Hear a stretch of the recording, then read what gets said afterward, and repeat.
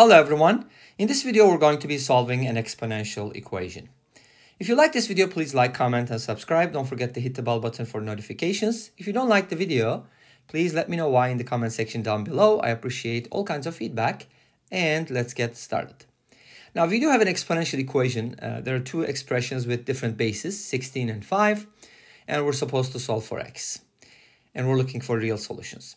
Okay, cool. Now, you probably observed when you saw this problem that we can kind of test some values, right? I mean, there's a way to figure it out if there's an integer or rational solution. For example, I replace x with 1. It doesn't work because I get 1 times 5. How can I get 100? You can also think about it that way. You know, from 16 and 5. Well, 16 times 5 is 80. 16 times 25 is 400. Oh, that might be a good clue. 4 times 25 is 100. But how can I get 4 from 16? I can square root it. How can I get 25? I can use x equals 2. So suppose x equals 2. Then what happens? You get 16 to the power 2 minus 1 over 2. Multiplied by 5 to the second power. 2 minus 1 is 1 half. So this becomes 16 to the power 1 half. Multiplied by 5 to the second. And this is square root of 16, as you know. Multiply by 25, and that is 4 times 25, and it is equal to 100. Awesome. But we're not trying to guess and check here, obviously, because that's not a good, I mean, it is a way to solve some equations. At least you get a solution, and then you can hopefully go from there. But we're going to actually solve this problem algebraically. Okay, but we do know that x equals 2 is a solution. So here's the million-dollar question. Are there any other solutions, or is this the only solution? What do you think? At this point, you may pause the video and kind of think about it and then continue. All right. Anyways, let's continue. So here's what I'm going to do.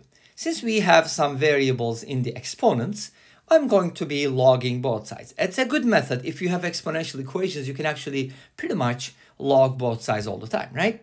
That wouldn't hurt.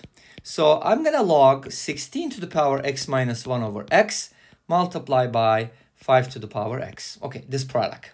And then on the right-hand side, I have 100, so I'm going to log that. And by the way, when I don't write the log, I think that there's been some discussion about this, like, does this mean the natural logarithm, base e, and so on and so forth? No, when I write log here, and pretty much all the videos, I mean base 10. So we're working base 10 because we are using the decimal system, and we're going to be using log for log base 10. Okay, cool. I wanted to make that clear firsthand. Now, once you... And the good thing about logging a power of 10 is because it's in decimal, it's going to be an integer. Okay, cool. Now, on the left-hand side, we do have a product. As you know, we have some product rules with logs. Maybe this might be another video for a lecture note. I'm planning to do some videos on logarithms, complex numbers, trigonometry, you know, some algebra concepts, so on and so forth. They're going to come up too. But I think we're going to go look at it in detail later. But the idea here is if you have a product like log A times B, you can basically write it as log A plus log B. And you can prove this easily using the definition of logs, you know, using the exponential equations. Cool. So that means I can split it up. And that's what is really good about logs, that if you have a really like giant product and you want to break it down, you can log it and then that'll just break it down. Okay, sometimes we use this strategy for integrals as well. Cool.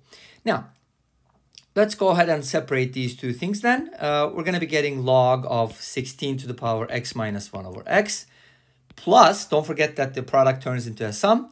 Log of 5 to the power x. Again, the base is 10 here. I'm not writing it, but it's 10. Okay, cool. What is log 100 in base 10? Well, it means that you're looking for a number 10 to the power, that number needs to be 100, so that number is 2. In other words, 10 to the power, what number equals 100? That's the answer, so that would be a 2. In other words, it's the number of zeros. That's what's cool about base 10, is that if you have a power of 10, you only need to look at the number of zeros. Nice. Okay, so log of 1 million would be 6 because 1 million has 6 zeros. Okay, cool. Now, what are we going to do? Oh, by the way, this just popped up because I think I had shared this as a tweet and I didn't realize that it was here, but it's cool. It's a really nice equation. And sometimes people ask, like, does this always work? No, it doesn't. It only works for some numbers. But anyways, it just popped up there randomly. So it wasn't intentional. So once you do this, you get two different expressions, right? They're separated. Nice. Now we're going to use the power rule. What is the power rule? If you have log of a to the power n, this n here, you can bring it to the front and it just becomes a coefficient or a multiplier or whatever you want to call it. So that's what's nice about it. Like if you have an exponential expression, you log it, you have no longer exponents. Cool. So I can go ahead and bring down the x minus 1 over x here. And then this is going to be log 16. And then I can bring the x down. And that's going to be log 5. And the whole thing is equal to 2. Nothing happens on the right-hand side because we already have an integer. It's all good. Now, we're going to be focusing on the left-hand side because that's where the variables are. So you might be thinking, oh, isn't this equation easy to solve because it looks kind of linear maybe? No, it's kind of rational here because we have a rational expression. But not only that, it's actually more complicated than that. But it's going to unfold and it's going to be real cool when we do that. How do we simplify this as much as possible? First of all, think about this like log 16 and log 5. Are they related? Well, 16 and 5 don't seem to be related, but I don't want to keep it as 16, right? Okay, maybe we can do things in different order, but this is what I'd like to do first. It kind of bugs me that I don't want to have any denominators. Well, can x be 0? Is x equals 0 a solution? Let's check. In the original problem, if you replace x with 0, it's undefined. Wow, okay, it just collapses. So it's not going to work. So that means that x does not equal 0, which means I can multiply both sides by x, which is cool because I really want to get rid of the denominator here, okay? So I'm going to multiply everything by x. Notice that this brings an x squared, which is interesting, right? Well, you know what this means? This means that you're not going to have a linear or rational equation, but you're going to have a quadratic equation. Beautiful. Okay, but we still have to associate log 16 and log 5. But I don't want to leave the log 16 as log 16 because let's just ignore this little 512 here. I'm going to write it as log 2 to the 4th power because that's definitely going to help us. And 2 and 5 are kind of related. And remember, our base is 10, so it should be good. Now, this, and don't make no mistakes, this x squared, the 2 power 2, is not going to be moved because it's already a polynomial and it's all good. We only do it for logs. So don't over simplify.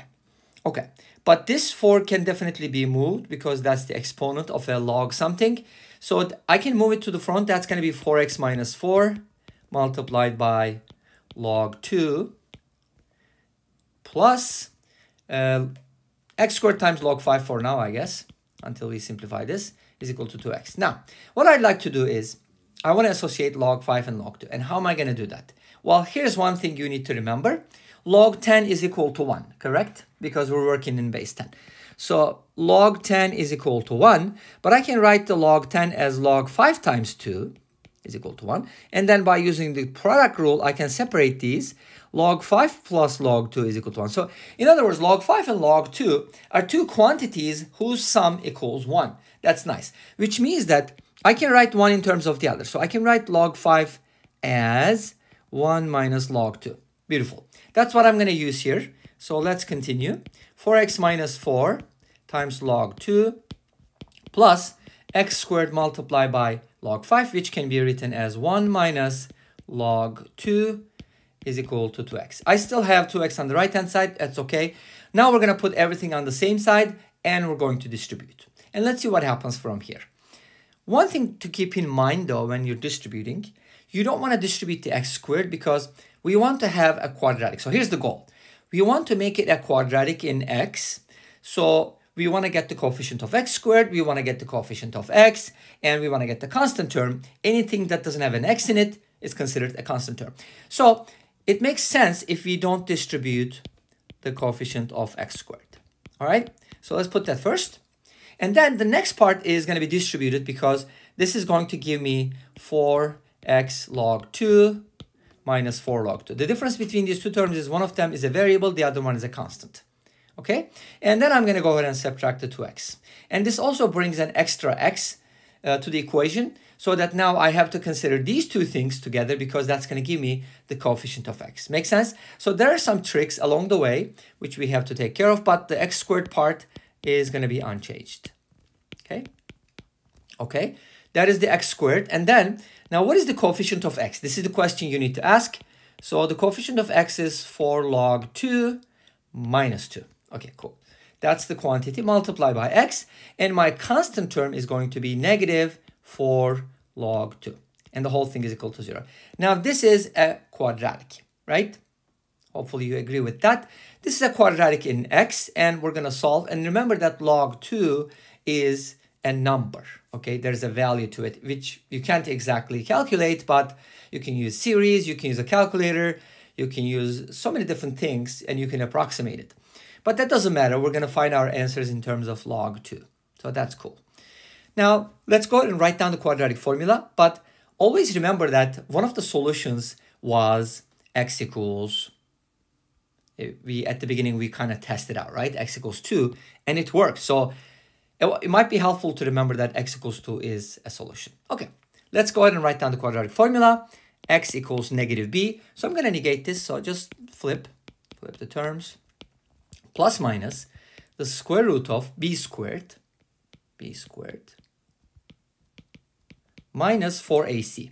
When you do 4ac, it's probably better if you multiply by c first. That's going to give us 4c is going to give us positive 16 log 2. Then multiply by a, which is 1 minus log 2. Okay. All over 2 times this quantity, which is 2 minus 2 log 2. Cool. So those are the answers. I can leave it at that, but I really want to simplify it. And remember, one of the solutions is supposed to be x equals 2. So where is x equals 2, right? Is it hidden here? Let's find out. Okay. How can I simplify this? You know, I'd like to take the discriminant part and simplify as much as possible and then go back and substitute, because I don't want to keep writing this every time, you know. It's just going to be too much writing and it's going to be a waste of time. So let's go ahead and expand this. Inside the radical, I have the discriminant, so that's going to be, and by the way, it will be helpful if you use substitution here. So I'm going to go ahead and call this log 2 u. So I have, inside the radical, I have 4u minus 2 squared plus 16u times 1 minus u. Awesome. Let's go ahead and simplify the discriminant. This is going to be 16u squared minus 16u plus 4, right? Plus 16u minus 16u squared.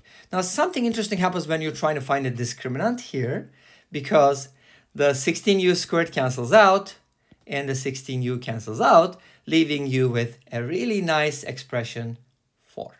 Beautiful. So that means that this is actually real simple to solve. I can write it as x equals 2 minus 4 log 2 plus square root of 4, which is 2, divided by 2 minus 2 log 2. Let's go ahead and simplify this. This is going to give me 4 minus 4 log 2 divided by 2 minus 2 log 2. And if you factor out a 4 here, you get 1 minus log 2. Maybe I shouldn't distribute that in the first place, but it doesn't matter. Same thing. I know some people are going to take out a 2. That's the same. Cross these out and you end up with x equals 2. Beautiful. So it just verified that x equals 2 is a solution. We knew that. But what is the other solution? It's going to come from the other one. All right, cool. It's going to be x equals 2 minus 4 log 2 minus, remember we have the plus minus, so now we're doing the minus, divided by 2 minus 2 log 2. And now if you simplify this, the 2's are going to cancel out. You're going to be getting something like negative 4 log 2 divided by 2 minus 2 log 2. Now, I don't want to leave a negative there, so what I'm going to do is I'm going to multiply both the top and the bottom by negative 1. And you know that if you have a difference and multiply it by negative 1, you're negating it basically by flipping the terms or switching the terms. So to keep a long story short, x can be written as 4 log 2 divided by 2 log 2 minus 2. So that's one of the solutions. And we also know that x equals 2 is another solution. Okay, so those are all the solutions basically, and this brings us to the end of this video. And I just want to say one thing before we finish. Could you do this a little differently if you knew that x equals 2 is a solution? I want you to think about it. Yes, there's a way to do it. You please comment, write them down in the comments. Let me know what you think, but using Vieta's formulas, there's actually another way to approach this problem, which I will share with you later. That's it for today. Thank you for watching. I hope you enjoyed the video, and I'll see you tomorrow with another video, which is going to be a geometry puzzle. Yay!